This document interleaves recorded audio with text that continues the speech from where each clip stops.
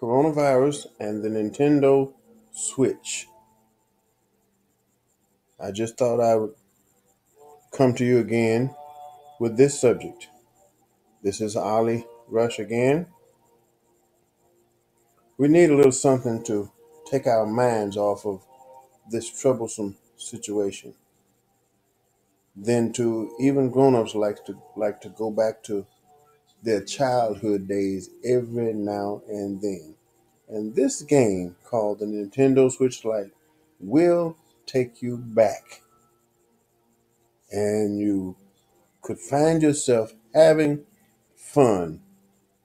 The more fun you have, the less time you'll have to think about the problem that you're having now. But take my word for it, it will soon be over. You'll say one day, I told you so. But let's get into this thing about this Nintendo Switch Lite. Now that we have to stay at home, why not make the most of it? Here is a little gadget called the Nintendo Switch. Everybody, including grown-ups, like to play games. I know I do. I love to play games. And I'm just an old man. Young at heart, though. None better than Nintendo. The Nintendo Switch is kind of hard to find due to the millions staying home these days. Games can be just as contagious as the coronavirus. April saw an increase in retailers having this product. The price is inviting too. Why not accept this extended invitation and go and get one? Start enjoying your days a little bit more. Sit down with dad, yes, dad, and enjoy a couple of games. Who knows? Maybe you found something you can beat dad at. And $200 is not too much for a little enjoyment with the family.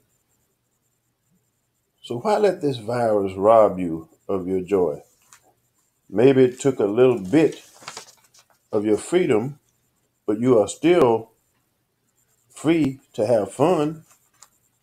You can play this game. You probably say you don't know because you've forgotten a lot about the game. Just play. It'll come back to you. It's like riding a bike. It comes back with doing. Just ride. Well, with Nintendo, all you have to do is pick up the Switch and play. You can get up to 16 Nintendo Switch games for 49 cents each. They're practically giving you the games.